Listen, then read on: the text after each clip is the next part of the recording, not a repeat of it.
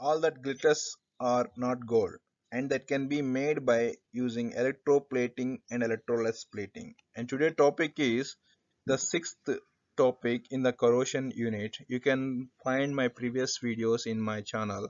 The link was provided in the description. So already these things are explained in the last topic, but let me remember these things.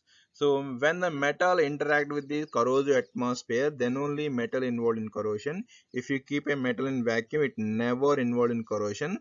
By making protective surface layer, you can protect the metal by avoiding the contact between the metal and atmospheres. So that is called protective layer or surface coating. The contact between the base metal and this corrosive environment is to be cut off. This can be done by forming a continuous layer with coat metal on the surface of the base metal.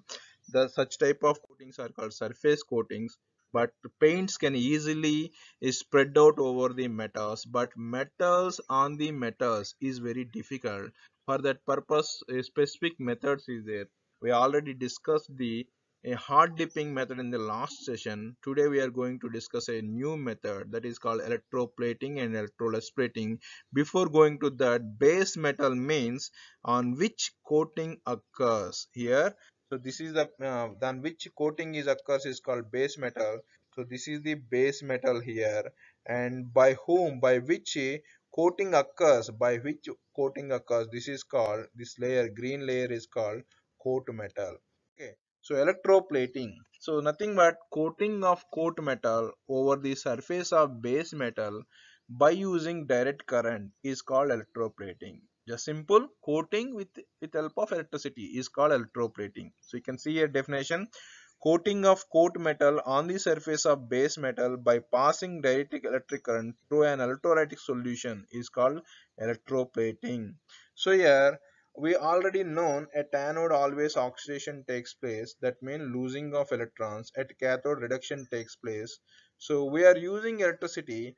By using electricity mean it is a electrolytic reaction. We already learned in the electrochemistry, when you are using electricity to do a chemical reaction, that type of reactions is called electrolytic cells. So your anode is there, cathode is there. So in electrolytic cell, cathode is connected to battery. At cathode reduction takes place and cathode is signed by negative sign. It is electrolytic cell.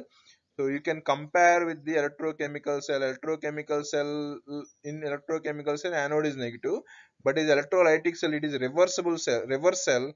That means it is a anode is positive and cathode is negative. But always at anode oxidation takes place, at cathode reduction takes place, and we are also having electrolyte.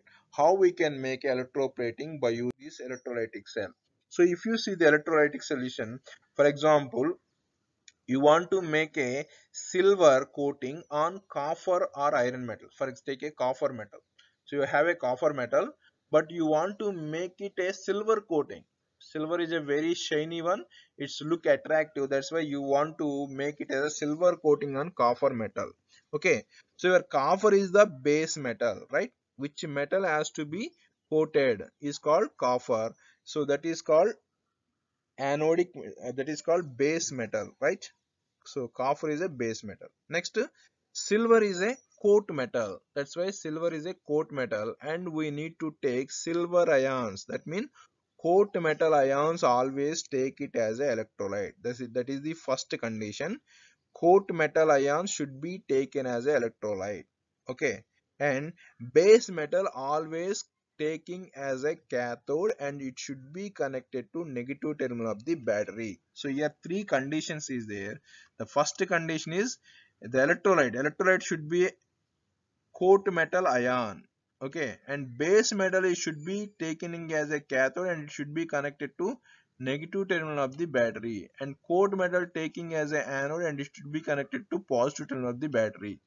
If you follow these three conditions, your work will be done. Okay, so what are the conditions? One is base metal always act as a cathode, and it should be connected to negative terminal of the battery. Okay, so next, um, coat metal, that means it should be taking as a anode, and it should be connected to positive terminal of the battery. And electrolyte is a coat metal ions. So Ag is the coat metal, Ag plus ions. Ag plus ions are the electrolyte. Okay, these are the conditions.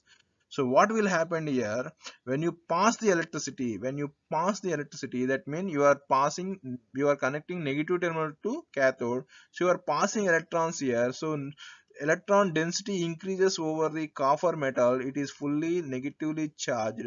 So what it can do, when you Ag plus AgNO3, it is in the form of ions. Ag plus is there. Ag plus is the cation. Cations are attracted by the, so cations, these are the cation, Ag plus. Ag plus is cations are attracted by the cathode. Why? Because cathode is fully negative charge. Negative charge attracts the Ag plus ions. When the Ag plus approaches to cathode, it gives the one electron. So why? Because it has a bonded with the electron. So it gives the one electron, finally converting into Ag metal. That Ag metal deposit over the copper. So then the coating is completed. So you can see here. So only thing is, first, here another example, you want to make a copper coating over the iron. So this is the iron metal. So this is the iron metal. So you want, this is the base metal. Okay, you want to make a coating with copper, right? So you should take a copper sulfide. That means copper plus 2 plus CuSO4, copper plus 2 ions. Okay, so why? Because copper is a coat metal. Copper plus 2 is a coat metal ion. Coat metal ion is a copper plus 2, and coat metal is a copper, and it is anode connected to positive terminal. And base metal is iron. Iron is connected to negative terminal of the battery. When you apply electricity, electrons is coming. See here, electrons is coming. So Cu plus is attracted by the iron, and Cu plus 2 is converting into copper. That copper is deposited over the iron. That's why iron rod is color is changing here. So this is the method. Like that, you can coat any metal on any other metal, not only copper on iron, silver on gold, whatever you want to coat, that metal can be coat on your desired metal by passing electricity. Only condition is that both metals should be conduct electricity. If it is not conducting electricity, you cannot apply this method. So this is the method. So all glitters are not gold. So we already know 1 gram gold, like these things, ornaments, so many ornaments, and household purpose silver coated ornaments. These are the coating only, not pure material, pure silver or gold materials. This can be done by using electroplating methods. So electroplating method, depending on the coat metal, you can coat different metals. For example, if you take silver metal, you need to take electrolyte as a silver thiocyanate. That means silver Ag plus ions. If you take a coat metal as a copper, you need to take copper sulfide as a coat metal ion. If you take nickel, nickel sulfide. Like that, when you take, depending on the coat metal, you should take its own ions, electrolyte. Okay. So this process is not applicable for non-conducting metal. And coating, the quality of coating, depending on the how much temperature you are applying at that time, how much voltage you are applying, how much time you are doing the process, and how the concentration of electrolyte, these are the decide the quality and thickness of the coating. So generally, the thin layers are very good, effectively works and effectively protect material from the corrosion. If you make a thick layer, it, interaction forces between the metal and thick layer is very less. When you make it as a thin layer, it is very effectively work, and it is avoid the corrosion of the metal. Okay, that is electroplating. So for example, I want to make a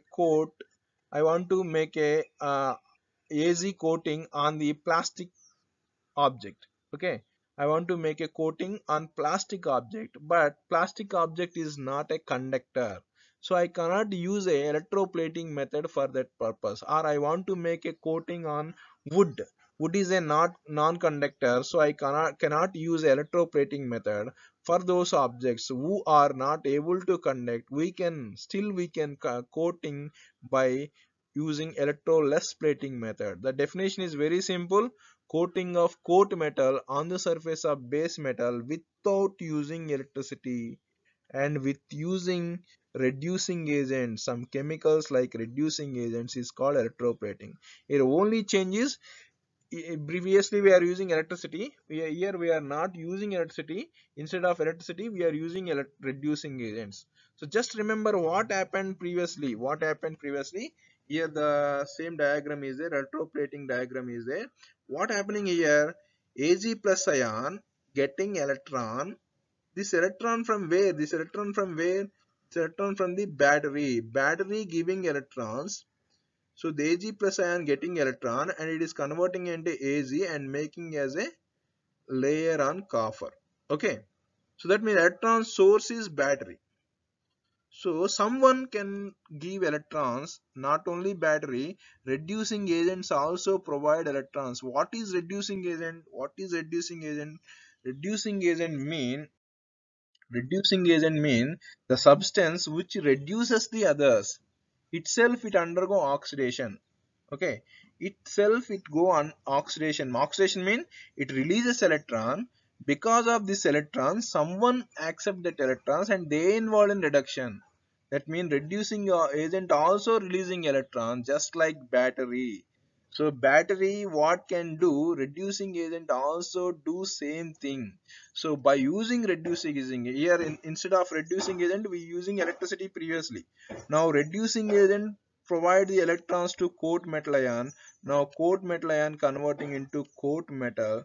That coat metal is deposited over the base metal. See here, base metal is dipped into a coat metal ions. This is the coat metal. Now you want to make a nickel coating on the base metal. So you want to make nickel coating. That's why you are taking a nickel metal ions. You just add a reducing agent. This reducing agent gives the electrons to nickel. When it is gives 2 electron, nickel plus 2 electrons converting into nickel. That nickel will come and coat on the base metal. You can see here nickel sulfide. When you add sodium hypophosphate, this is the reducing agent, sodium hypophosphate. So sodium hypophosphate reduces the nickel plus 2. Nickel sulfide mean nickel plus 2, nickel plus 2 to nickel. So that means coat metal is formed. This metal is deposited over the surface of the base metal, and this reducing agent itself undergo oxidation process. So that's why it is oxidation product and forms H2SO4. This is the reaction. So this is called electroless plating. You can also coat non-conducting metals also by this process.